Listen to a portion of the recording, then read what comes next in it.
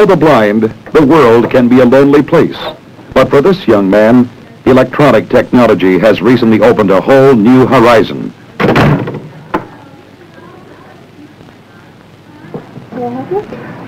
Yes, could I have the Britannica reference on vision? It's just behind you.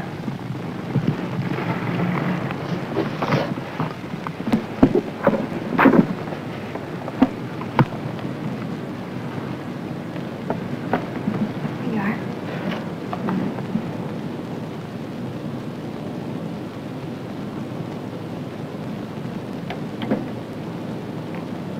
This graduate student no longer needs to rely exclusively on the information gathering techniques normally available to the blind.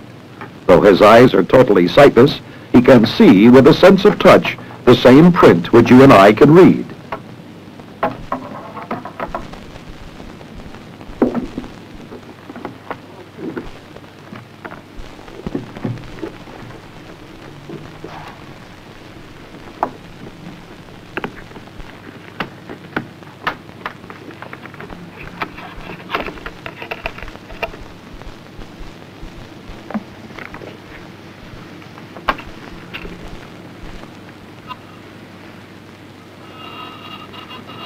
The electronic instrument which opens this new horizon is the Optacon, for optical to tactile converter.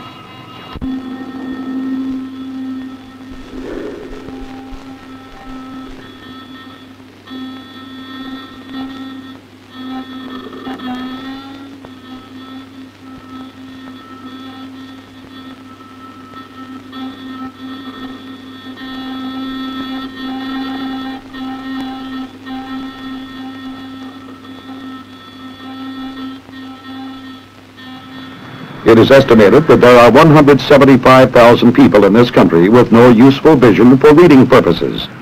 Most of them have adjusted to their incapacity and have pursued the same careers as sighted persons. There are blind business executives, housewives, technicians, teachers, factory workers, computer programmers, and so forth. But regardless of their pursuits, all these people face one common frustration: the difficulty in assimilating printed information. For more than 150 years, Braille has been the blind man's form of print. Though he has learned to use it with facility, it is bulky and still requires the aid of a sighted person to transcribe from the original standard print. For large quantities of information, the voice continues to be the most common transferal method. Talking books in the form of phonograph records and tapes offer the blind person access to some literature, but the library is limited. Most transferal of vital information must rely on person-to-person communication. This is a slow, time-consuming process which requires two people. And what is equally frustrating for the blind person, there can be no such thing as confidential printed information. No one was more keenly aware of these problems than Dr. John G. Linvill, chairman of the Department of Electrical Engineering at Stanford University in California. Dr. Linvill's daughter, Candy, had been blind since she was a little girl. As a serious and gifted student, she was becoming frustrated by the tedious methods required to absorb the information her textbooks offered. As a college student, she would require as much as 1,000 hours of a reader's service per semester to meet the academic requirements. There had to be a better way. It was then that the idea for an electronic sensory device was born. In 1965, Dr. Linvill joined forces with Dr. James C. Bliss, who had spent previous years working on sensory devices with MIT's Sensory Aid Research Group. Together, they painstakingly unraveled the endless problems of design and development in the Stanford laboratories. New concepts in integrated circuitry were necessary to meet design requirements. Miniaturization was a problem, and so was money. Research takes a lot of it. The eventual momentum came from the United States government's Office of Education, which provided more than $1 million in research funds. After 6 years of hard work in the research and prototype stages, a separate corporation, Telesensory Systems Incorporated, was formed to manufacture the device. Stanford University was a major stockholder. The first production model came off the telesensory assembly benches 6 months later. Its name, unnatural, Optacon.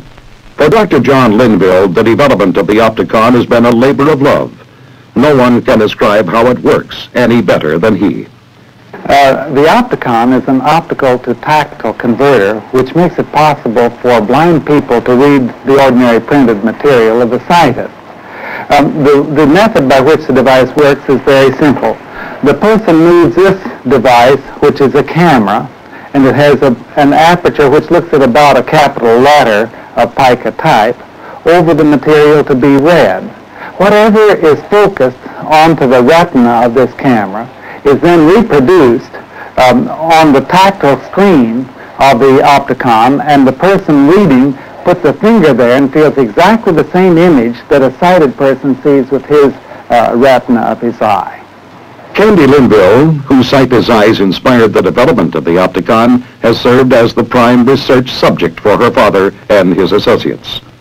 Though Dr. Linvill may be the authority on how Optacon works, it is Candy who can best demonstrate if it works. The seminary years and the 3 which followed in an Albany law office added something, no doubt. Compared, though, with what came before or after, they were unimportant except for 2 things. He stored up a knowledge of law that later stood him in good stead, and somewhere along the way he fell in love with Jane Lathrop. This light display, which is used by the instructor in training a blind person to use the Optacon, demonstrates how Candy receives the printed images. Each dot of light represents one of the 144 vibrating reeds positioned under her index finger.